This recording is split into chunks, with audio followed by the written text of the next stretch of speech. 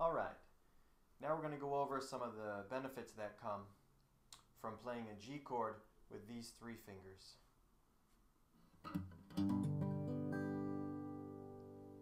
Instead of playing a G chord with your pointer,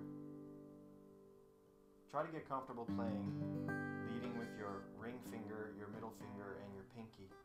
It's difficult to play at first, but it has a lot of benefits in the long run. There's a lot of little chords that you can access, little accents that you can do without changing your entire hand position.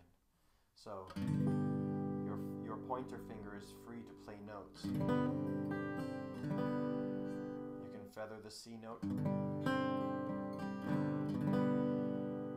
To access a G7 is very simple.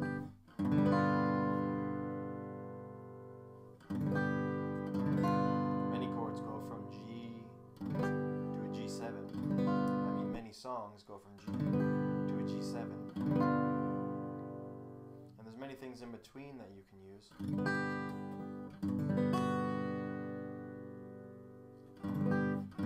G major 7.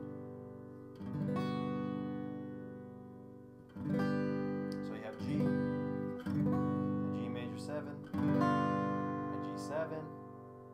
You can play a G chord and accent it with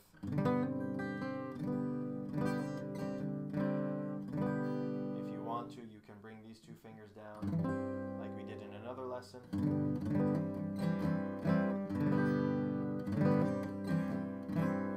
At that point you're playing half of a C chord, these first two fingerings of a C chord with the remainder of a G. And in relation to the C chord, playing a C chord going from the G in this hand position is a lot easier.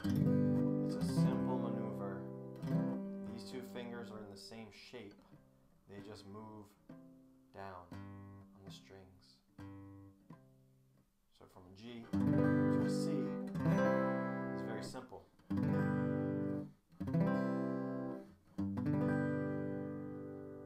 If you want to go a little further, your pinky can start floating around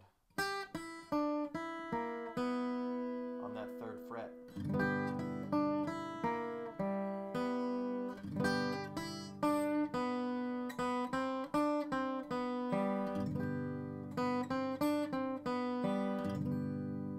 And these are all little things that you can do while strumming.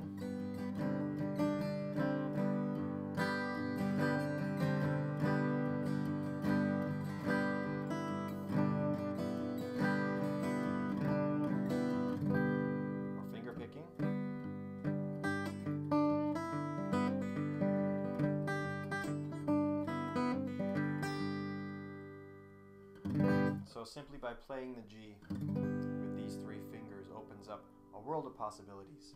I hope you enjoy it. Have fun.